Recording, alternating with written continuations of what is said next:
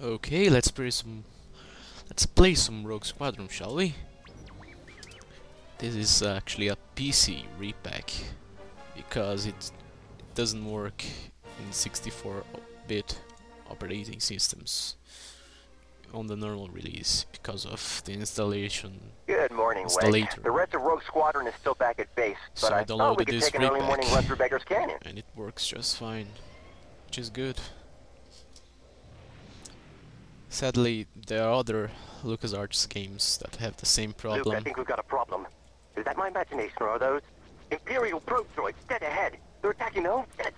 Like Shadows of the Empire has the same problem. And sadly, there's not a repack for Shadows of the Empire, which is bad, because I love this game and I don't have it in Nintendo 64 anymore, and I don't forgive myself for not having it anymore. You're probably gonna notice that I'm flying like shit. I'm using a keyboard, I don't have my joystick. I don't have a gamepad also.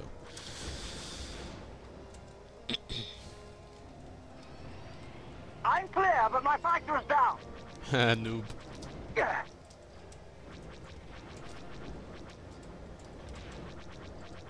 I'm hit.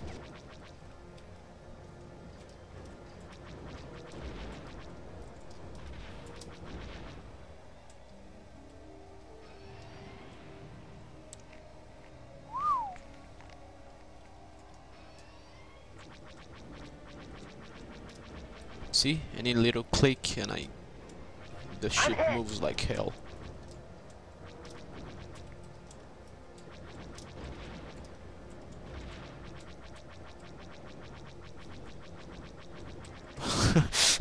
Fuck! Come on!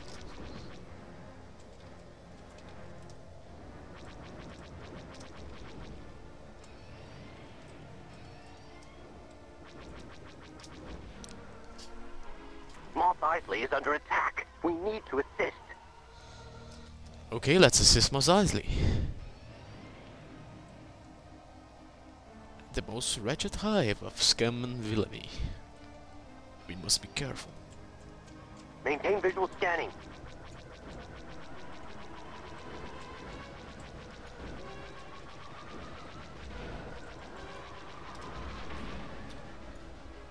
Good thing they're bombers, because with keyboard it's really hard to hit interceptors.